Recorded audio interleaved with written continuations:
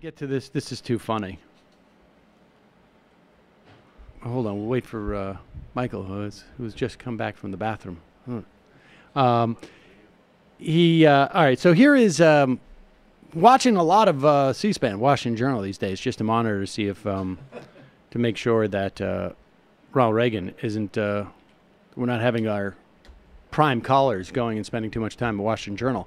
And we found this little gem. This is Washington Journal, hosted by who was it? I don't know. I don't know who the host was. Forgive me. You don't know any of the Washington. I don't know any of the Washington. And I don't think we're supposed to.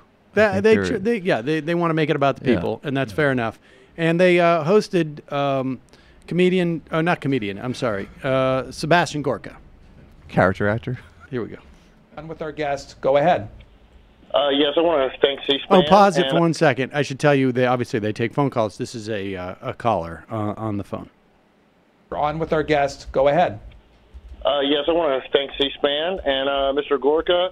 I just really look forward to when you and Corey Lewandowski, David Bossy, Don Jr., Jared Kushner, all of you are exposed for the treasonous bitches that you are.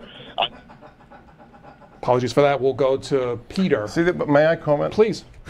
Why is that man on the Democrat line? Why is there such hatred out there? It's just un-American. This is a duly elected president.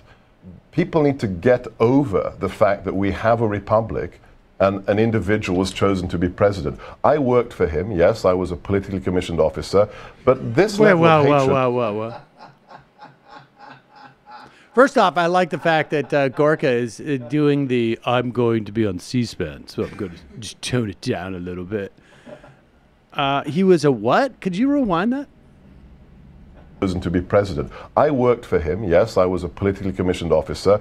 But this level of hatred, not good for the health of the republic. I love C-SPAN, Pedro. This is one of the best shows out there. But that's un-American. That's Republican line. I'm so sorry to say this. Did he just make up a title? A politically commissioned officer? We are YouTube. I had my own. Oh, here it is. Oh, we have a mock-up of his. This would be his business card. We mocked it up there for everyone to see. Former politically commissioned officer, the White House. Did you hear the hate in his voice, Sanjay? PCO Dr. Sebastion Gorka, PhD.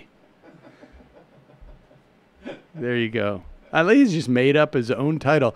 And if you Google it, just to check it out, because maybe somebody else uses it, you Google politically commissioned officer. We took the time to do that. We have the first result of 7. Listen, Sebastion Gorka tells Buck why he really left the White House. Here's number 2, Sebastion Gorka, Dr. G on Twitter. Sebastion Gorka. Oh, we went backwards. Okay, here we go. You're blocked. That's blocked.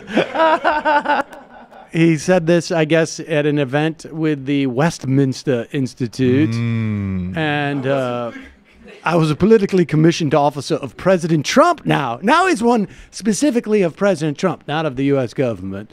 Gorka, Trump called me saying he's sticking to his agenda. This is on Grabian. I'm concerned. It was the greatest honor of my life to serve for the president as a politically commissioned officer. And then in The Hill in February, working for the most powerful man in the world as a politically commissioned officer is not only a unique honor. This is him, I guess. Was he commissioned during private time or public time? And then there's a PDF. Wait a second. What's the PDF? That's the only one. That's the only one. Michael Evans, The Making of African Army. Wow. All right. The making of...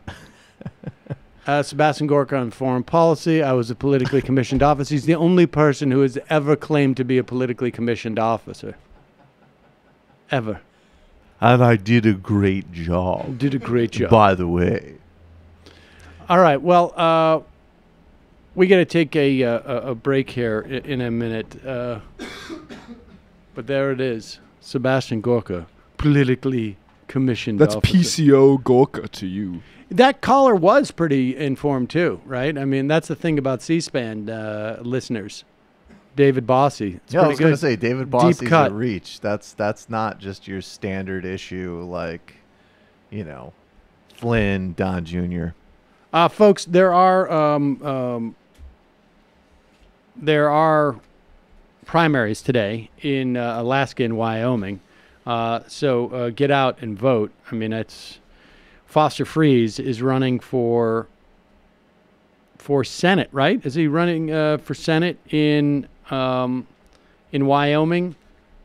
I don't know how many people we have who vote in the Republican primary, and I don't know that they have open primaries for Republicans there. But Foster Freeze would be really sort of disturbing to have a. Oh, I think he's It's running governor. for governor. Oh, he's running for governor. Oh, well, God bless him. Charlie Kirk's dad. Is he? His daddy. No, Daddy. he's a funder. Is he He's- sugar dad, daddy? Yeah. He's also the guy who said you should use aspirin as birth control by just holding it between your knees. And Andrea Mitchell literally looked at him like, I've done like pleasant interviews with war criminals across the earth, and I have no idea what the hell you just said, dude.